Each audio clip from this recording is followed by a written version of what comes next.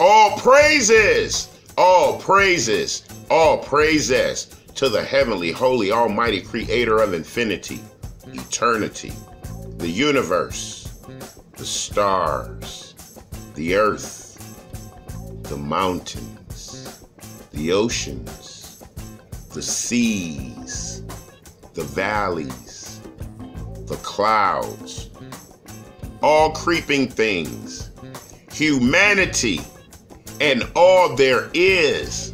This is Revelations.Unveiled. Detroit. Hello, family. We are back together again, where I stand before you in the greatest of honor, humility, privilege, and pleasure to make presentation. And we are back at the Revelations.Unveiled. Detroit Den. Please come on in. Step up to the threshold of transition. Surrender your common carnality. Expose your cranial universe. Bear forth your soul so that we may touch the heat and the fire of the word and the heavenly, holy, cosmic communication and information of the nation. All praises. And to the 12 tribes scattered abroad wherever you may sojourn on planet Earth, you know I love you, and my continuous petition and prayer for your care and safety. And to my brothers and sisters of the world, the pending Israelites, those who call themselves the melanated and Moors, the original man and children of God, the sovereigns and sojourners, the copper-colored, the colored and people of color, the aboriginals and indigenous, the natives, Negroes and niggas, the Afro-African Americans and blacks, the descendants of slaves, and those conquered and colonized. Oh yes, and we are blessed. This is what we confess as we assemble in our consensual harmony and our coordinated concern, compare, and compassion for the brothers and sisters of the world as we take a gaze at the Revelations.Unveiled. Detroit Den fireplace and just bask in the heat and the warmth of the love of the brothers and the sisters as we clench in our embrace of eternity, as we stare into the eyes and the souls of our brother and sister beings of infinity. We are the children of the light. We will be right and shine bright in the night. All praises. And family, we are continuing on the expansion and the elevation and the escalation of our knowledge of the holy nation as we embark on the initiation of the reconciliation back to the holy covenant. And tonight we are continuing in the slave trade, the Judean diaspora, part 4, and we will be continuing to peel back those layers of the missing history of our captivity, where it is said to us we did not exist before we came to the shores of this continent of confusion, the boldness of Babylon, which we call Sodom and Egypt, the United States of America. And we will be resuming our exercise and examination in the book From Babylon to Timbuktu by brother Dr. Rudolph R. Windsor, as he continues to grace us with that light to blow away the darkness of that ignorance of our existence. And we shall begin at the Revelations.Unveiled. Detroit channel standards in the book of Malachi, chapter 3, verse 6. For I am the Lord, I change not. Therefore you sons of Jacob are not consumed. Followed by our second heavenly eternal standard in the book of Hebrews, chapter 13, verse 8. In reference to the holy anointed Messiah, the Redeemer, the Wonderful, the Savior, the King of Israel, whom the world refers to as Jesus Christ, the same yesterday and today and forever. Oh yes, family, as we partake of the warmth in the softness of the place. We shall find our space and clench the hands of our neighbor as we become quiet and still, so that we may receive, so that we may perceive and believe. And we will be continuing in the migration of the nation in the diaspora of the Judeans, which were the 3 tribes of Israel, consisting of the royal tribe of Judah, the priest tribe of Levi, and the tribe of Benjamin, as they fled persecution from the homeland in 70 AD and filtered into the interiors of the land of Ham, so-called Africa today.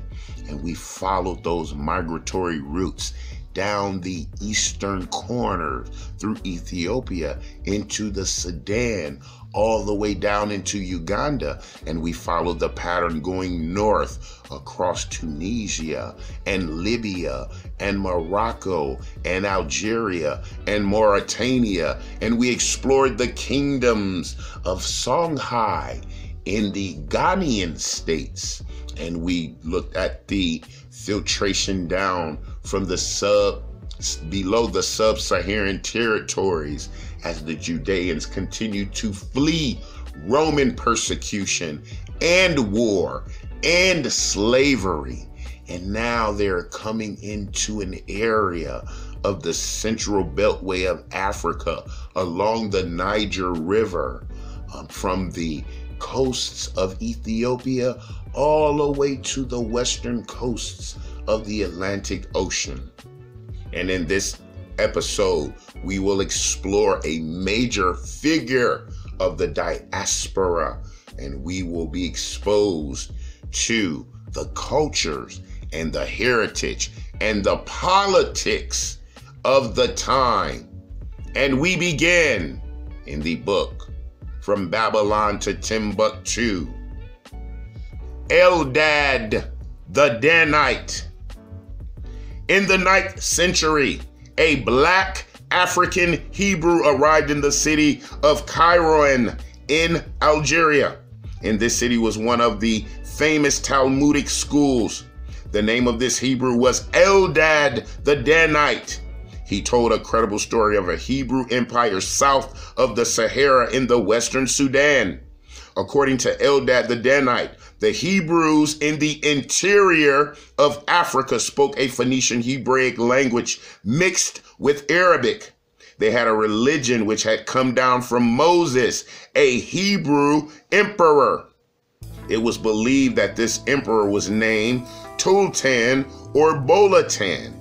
Eldad said that the people of this tribe had fled from the kingdom of Israel after Sennacherib, the Assyrian, had subdued it, and that other Israelite tribes, such as Naphtali, Gad, and Asher, were in the land from which he came. He told of the laws of Moses, which they followed, the complete series of scriptures except Esther and Lamentations. He did not speak of the legal works that were produced in Babylon and Palestine after the destruction of the first temple, of which the Algerian Jews had a knowledge. These extraordinary works were the Mishnah and the Talmud. Eldad displayed as evidence some ceremony pertaining to the slaughtering of animals for food. It was written in Hebrew with an Arabic tinge, but Eldad claimed that he knew no other language than Hebrew. In regards to Eldad's story, the Gaon, head of the Jews, assured the people that the story was credible. We are grateful for the travels and researches of Nahum Schlotz, who wrote in the earlier part of the 20th century. He said, "For many years, the author of this book has been gathering material for a history of the Judean migrations into the Sahara and the Sudan. One part of his work is already done: the establishing of the authenticity of these migrations. To the writings of the Arabs and the oral traditions of the country, he can now add the archaeological evidence furnished by the ruins of ancient Judean cities in the Sahara and the Sudan, and the documentary evidence of the Hebrew inscriptions like those of Tuat, which date from the 13th and 14th centuries. It is now an established fact that Ghana was a black Hebrew state, and at this juncture, I shall continue my writings concerning the Za dynasty of Ghana. The 15th Za prince took control of the great city of Gao in the Upper Niger in AD 1009. His name was Za Kasi, or Koso.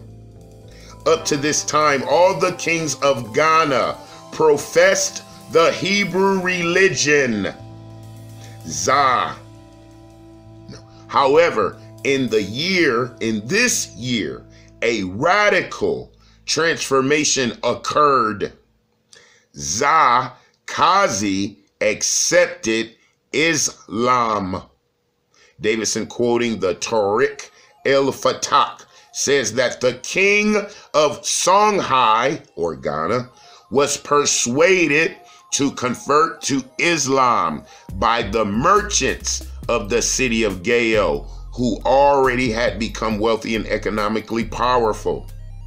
Much of Ghana's trade was maintained with the Muslims of the north.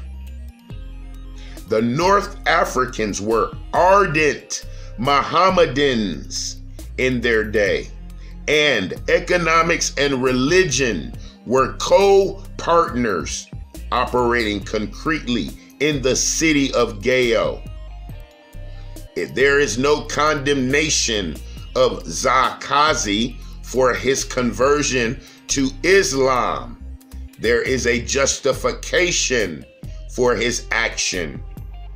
The Muslims were dominating Ghana's vital trade links in North Africa and the Sahara, and it was good for Ghana's security to be recognized as having a Mohammedan king.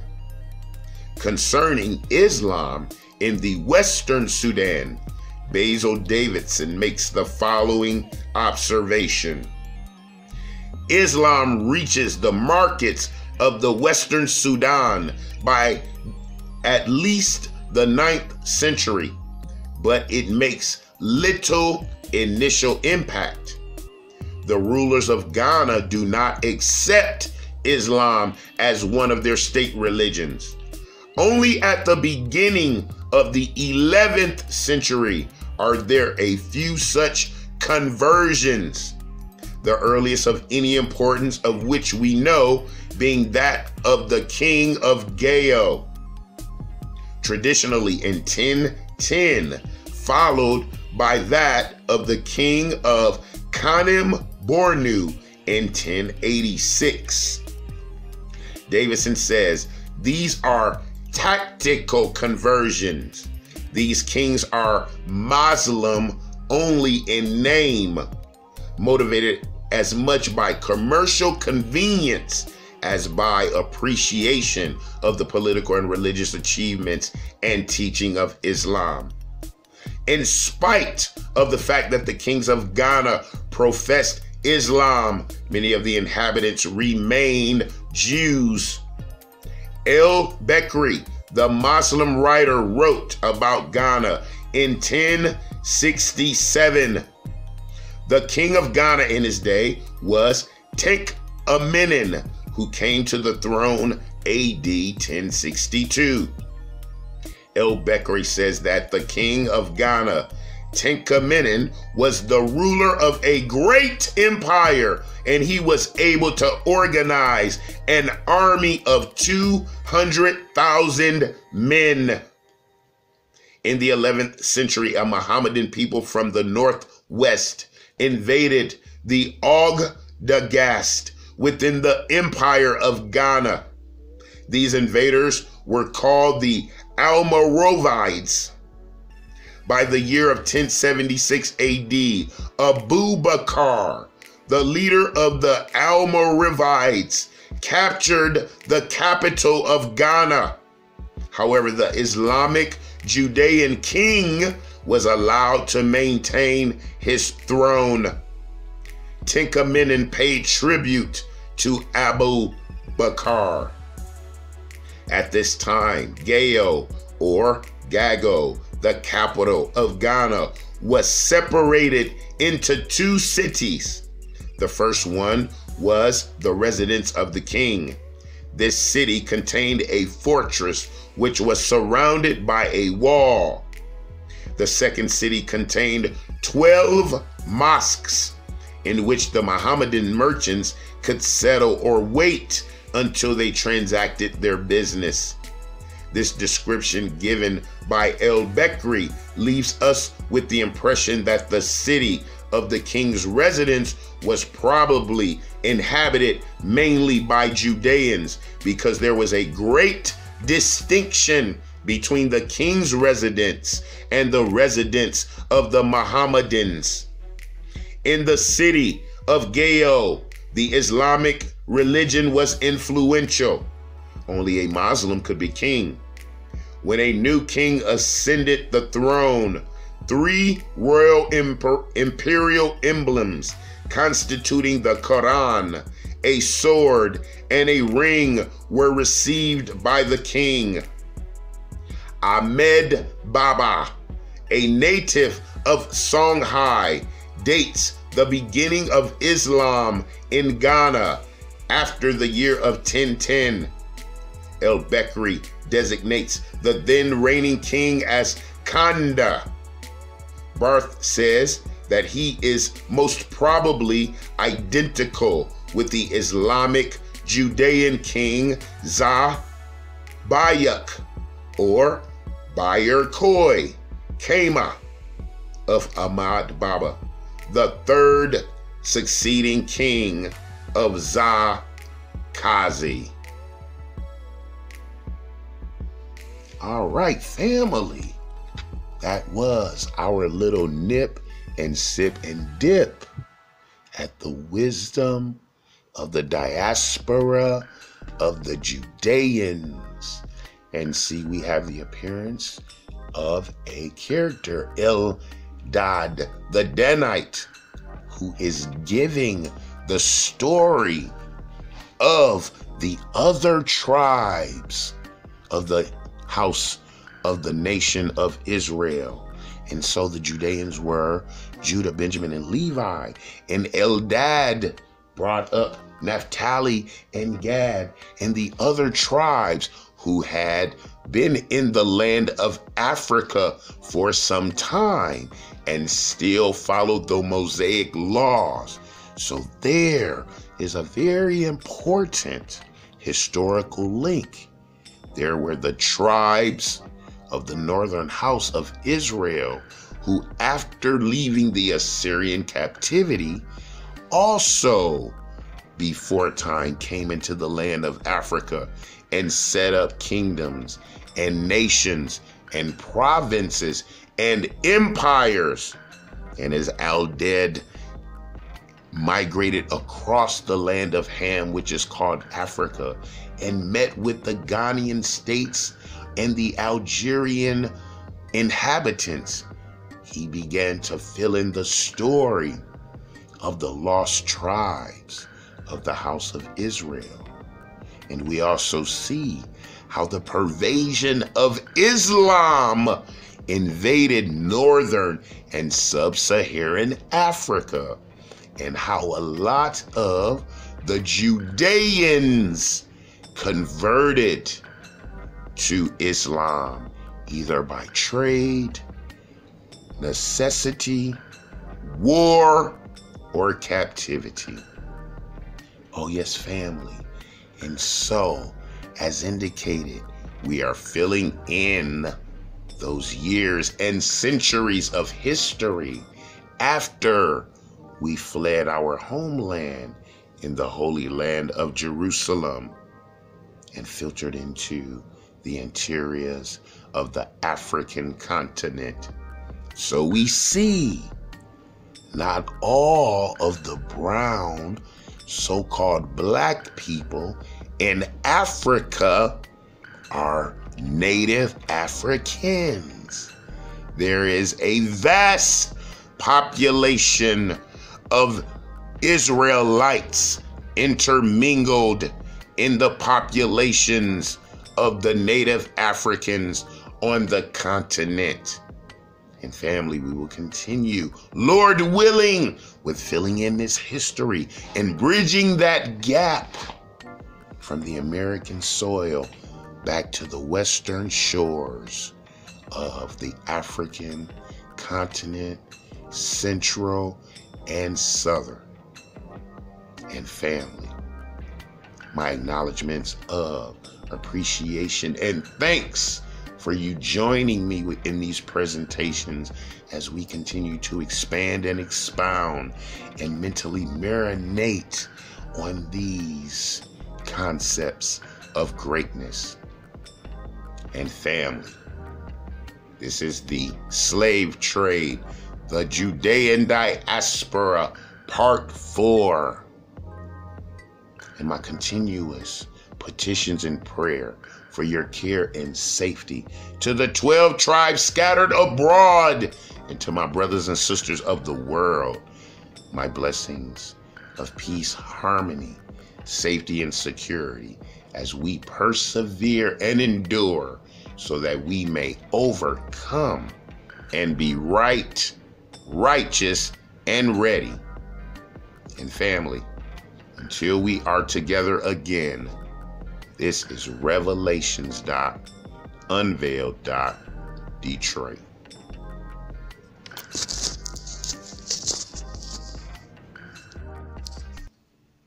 The book of Deuteronomy, chapter 7, verses 6 through 9. For we are a holy people unto the Lord our God. The Lord our God has chosen us to be a special people unto himself, above all people that are upon the face of the earth. The Lord did not set his love upon us, nor choose us because we were more in number than any people, for we were the fewest of all people. But because the Lord loved us, and because he would keep the oath which he had sworn to our fathers, Abraham, Isaac, and Jacob, has the Lord brought us out with a mighty hand and redeemed us out of the house of bondmen from the hand of Pharaoh, king of Egypt. Verse 9.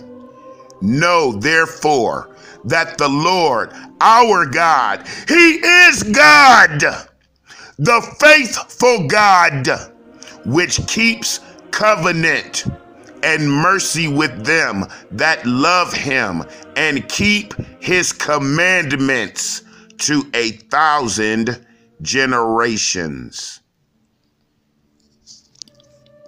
The book of Joel, chapter 2, verse 27.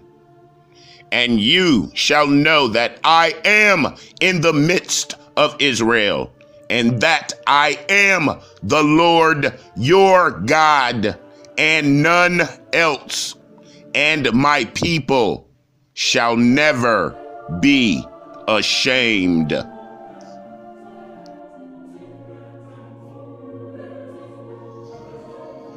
And to the scattered tribes, here is your promise of comfort. Book of John, chapter 3, verses 14 through 17, into Isaiah, chapter 45, verse 17. And as Moses lifted up the serpent in the wilderness, even so must the Son of Man be lifted up, that whosoever believeth in him should not perish, but have eternal life. For God so loved the world that he gave his only begotten Son, that whosoever believeth in him should not perish, but have everlasting life. Verse 17, for God sent not his Son into the world to condemn the world, but that the world through him might be saved. Isaiah 45:17. But Israel shall be saved in the Lord with an everlasting salvation. You shall not be ashamed nor confounded. World without end.